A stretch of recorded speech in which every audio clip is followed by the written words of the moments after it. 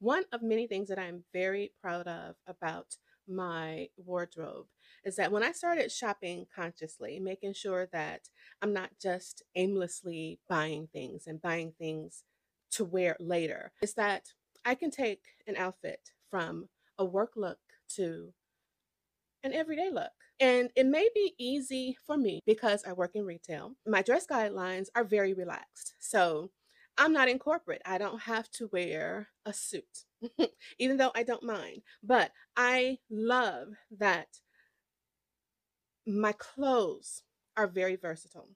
And that is also how I built my capsule collection. Now, everyone's capsule collection look different depending on what you do. So because I work in retail, my collection is very fun.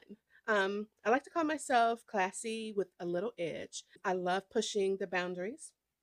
So I'm going to show you how I take this outfit from a work look to maybe going out and having brunch or a date or whatever. So let's get dressed. Y'all, I had to share this with you. I have been searching for a 3/4 length cropped denim jacket for a very long time now. I was on my way home and I decided to stop by Burlington, and look what I found for $17.99. Y'all, don't sleep on Burlington either. Now back to the video. I got this cute handkerchief top from SHEIN, and it is absolutely adorable. And this skirt is actually part of a set that I also got from SHEIN last summer. This skirt is extremely long, so I'm actually going to have to roll the waist. I'm going to have to put on some shoes that have a little heel on it because we don't want to be falling while we're at work.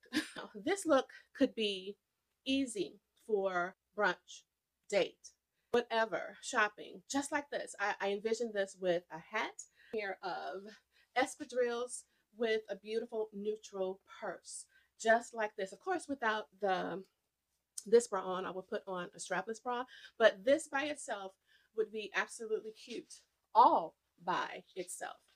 Now, I'm going to show you how I'm wearing it to work.